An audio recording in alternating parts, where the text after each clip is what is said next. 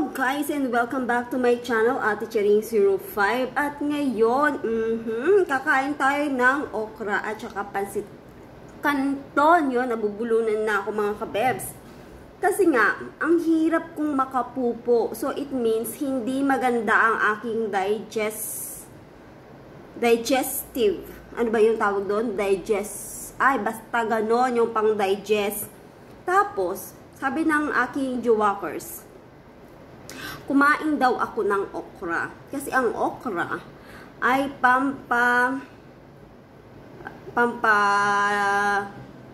ano nga siya, fiber. Yun, ganon. Na may mental block tuloy ako. Fiber daw yan siya. So, pero bago tayo magsimulang kumain nito at titignan natin kung totoo ba talaga na nakakapagpa-poop siya, is mag-subscribe muna kayo dyan below mga kabel. So, magkakalimutan ang bell para ma-notify ka sa mga bago nating upload na video every day. Not every day, maybe other day, again and again like that. So, ayan, kakain na nga tayo. Kasi nga, 4 days na po akong hindi alam nyo na yun.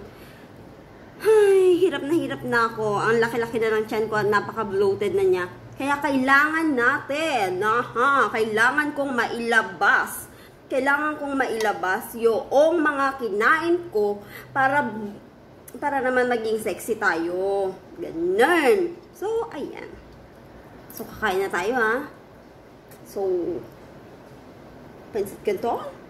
Love.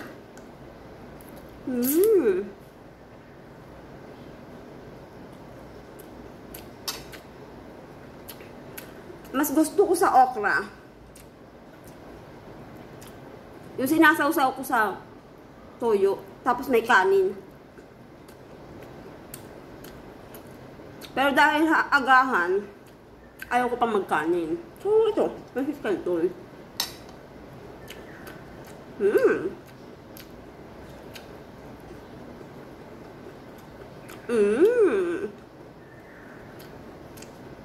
Masarap siya, in fairness.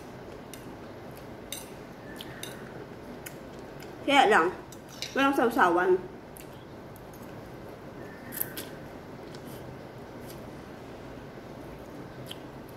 Kaya dapat kumain ng okra. Paghirap ka sa paglabas ng iyong mga kinain, dapat kumain ka din ng okra mga kabebs. Tignan natin kung mag-work siya sa atin. Kasi, first time ko itong gagawin. Tapos, lumaklak na po ako. Uminom na po ako ng sangkatutak na water.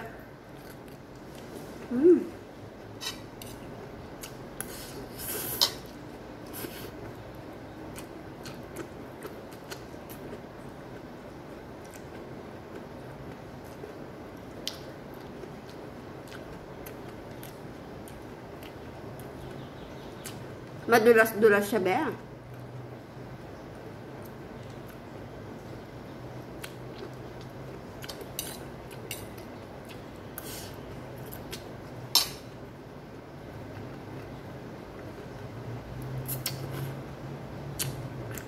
In fairness sa pansit canton na, ang sarap niya.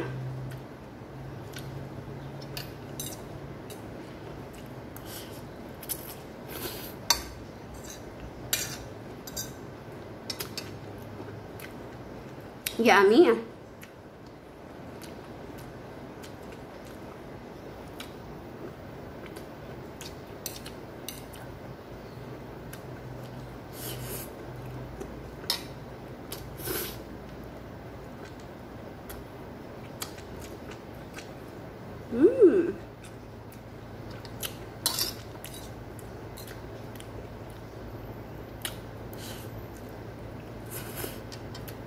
Napakasarap na pansit canton, promise. I swear.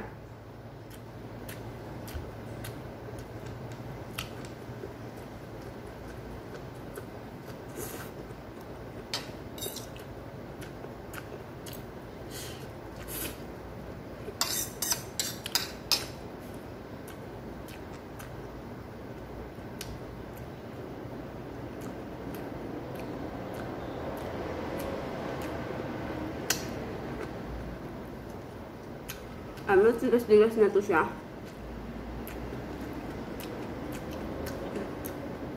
Hindi ko to kakainin kasi mantigas na siya.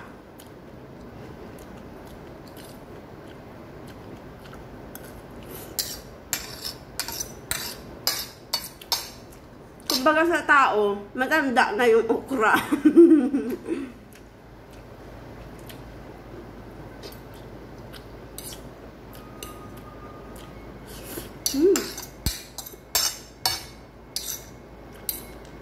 Pag wala kang tinidor, ganito.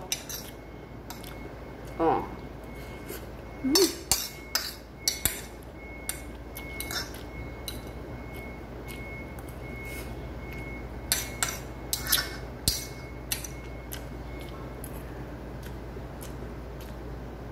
Napakasarap mga kabebs.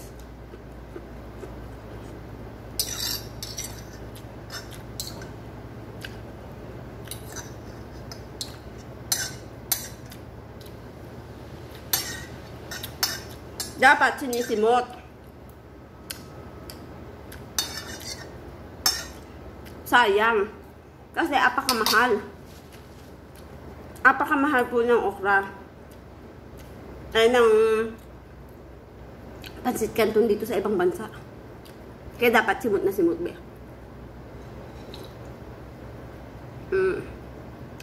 Maligam-gam na tubig.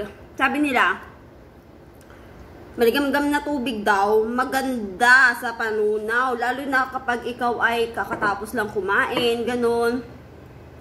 Maganda daw siya. So, ayan. Pag-usapan naman natin. Okay naman po ba kayo sa inyong mga bahay-bahay? Ayan, pag ikaw po ay katulad ko, nahirap po sa alam mo na, paglabas ng ating mga kinain sa araw-araw. Ako 3 days, pang 4 days na po ito. So, lahat ng kinain ko in 4 days na andito pa po sa bituka ko. So, hindi ko na talaga alam kung ano yung gagawin ko para mailabas siya. Kasi, hindi talaga siya mailabas eh. Kahit na anong pilit ko, kahit na anong pilit ko na ilabas siya, kahit na 1 oras siguro ako nakaupo doon sa trono, hindi talaga siya mailabas-labas mga kabeb. So, hindi ko alam kung ano yung nangyayari sa akin.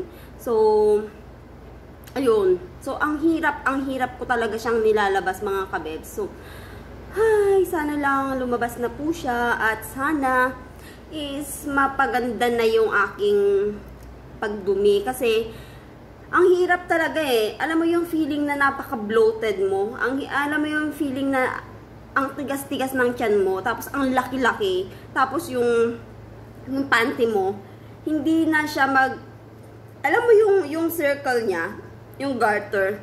Andun siya, naka-ano siya doon, andyan lang siya sa may garter. Tapos yung garter mo, mapapansin mo, may kulay red. Tapos parang alam mo yung parang nag-rashes siya. So, ayun mga kabebe.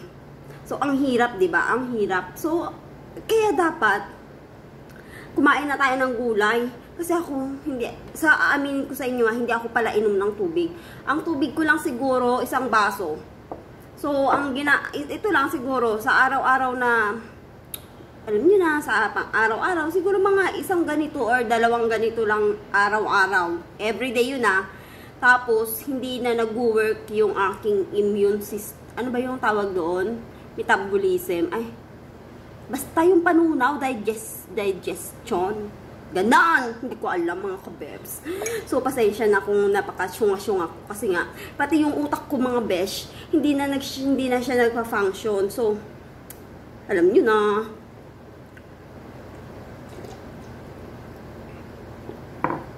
So, ayan mga kabebe. Tayo ay doon na. Pupunta na tayo sa kusina kasi need na natin working. Kasi nga, pag hindi tayo nag-working, nako, mapapalayas tayo mga kabebe. So, hanggang dyan lamang po siguro sa muli mga kabebe. Stay safe, stay healthy.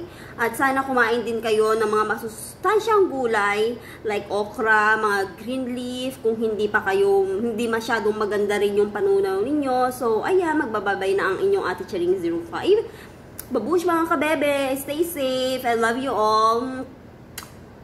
So, ang mga ginagawa ng mga vlogger, tinatakpan nila ng ganon, di ba? So, ayun din ang gagawin ko. Tatakpan ko din ng ganon. So, ganyan daw. Ching! Bye-bye!